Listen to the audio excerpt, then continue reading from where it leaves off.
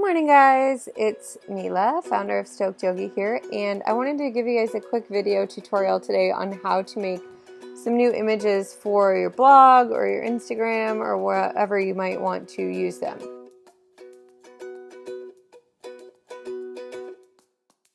So the kind of graphic that I'm talking about making is basically a text or image mask, which is like what you're seeing right here. So this is one that I did for my friend Shan. This is a text mask, so you can do this just by adding black text and then adding the image that you want to fill behind it. These are a couple more examples using black and white clip art. And then this is an image of myself that I actually converted to black and white to a stencil form and then filled in the background. So today I'm just going to show you guys quickly how to do the text mask and then how to use a black and white clip art. So let's get started.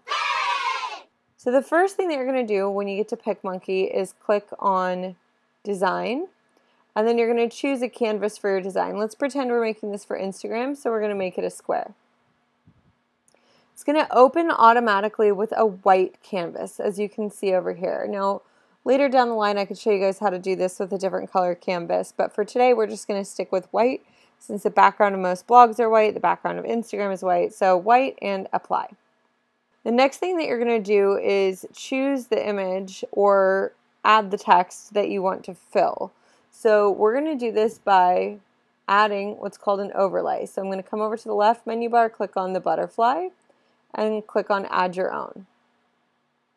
Now I have the Ganesha silhouette saved right here on my desktop, so I'm going to open that file. And then I'm going to resize it to fill the size of the canvas that I'm using. So once it's on there, I need to combine or flatten these images. So come down here, there's a little 2 squares and a down arrow. It's going to say combine all image elements.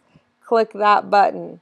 The little monkey will say combined. Once that's done, you'll open up the image that you want to use to fill the background. So let's make him glitter this time. So I have some glittery images that I saved here. We'll make him mermaid glitter. So I'm going to pick this image that I also have saved on my desktop. I'm going to open it, and then I need to resize it so that it fills all of the space where there's currently black. So I'm going to fill it up, make sure that it's the right size. Ta-da! Isn't it beautiful? Wait, we're missing something. Okay, so we need to go over to the overlay menu and then select blend mode. And I'm going to choose Add. So once that's done, I'll click out of here. I can leave it just like this. Once you're done, just hit Save. We're going to call this guy Glitter Ganesha. Save to my computer. Make sure the size is good. This one's 2000 by 2000. It's a good size. Instagram is 600 by 600, but if you make it bigger, the image quality will look better. Okay, so that's how you make an image if you already have the clip art, but if you want to make one using text, stick with me for a couple more minutes and I'll show you how. So the first thing we're going to do is go to Design, and just because it's going to be a more linear shape, I'm going to choose Facebook cover as my example. We can always resize this later if needed, or we can crop it if needed to get it to be the right shape. The canvas color will always be white. Let's apply that. And then the first thing that we're going to do is add the text that we want to fill. So clicking on the left menu bar on Add Text.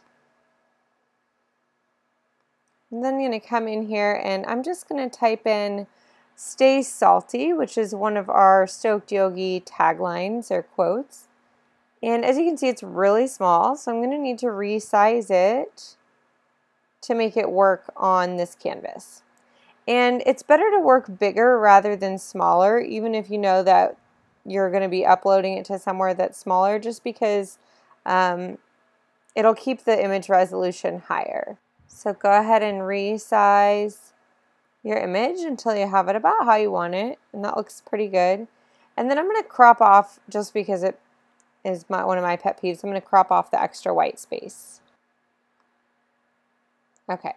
So now I have the text that I want to fill, and I need an image to fill it with. So since this is kind of like about the ocean, I'm just going to go to Google and I'm going to search ocean background. I could also search ocean images, and I'm going to select one that looks good to me. And this one looks fine, so I'm just going to drag it onto my desktop, go back to PicMonkey. And before I can overlay the ocean image, I need to combine the text with the white background. So I'm going to do that by coming down to the bottom menu here and selecting Combine. Combine all image elements, and you'll see it says Combined. Then I'm going to come back to the left menu bar and click on Overlays, add my own, select the ocean image that I just stole from Google, resize it. Then you're going to reposition the overlay approximately where you think you're going to want it. And under Blend Modes, select Add. So I can then move it around. Maybe I want it to look a little bit darker. I can move it to the darker part of the image. That looks pretty good to me. Once I have it where I want, I'm going to click outside of here, and then I'll just save the image. So that's it. I hope that was really easy for you. If you have questions, just leave me a comment and I will answer them.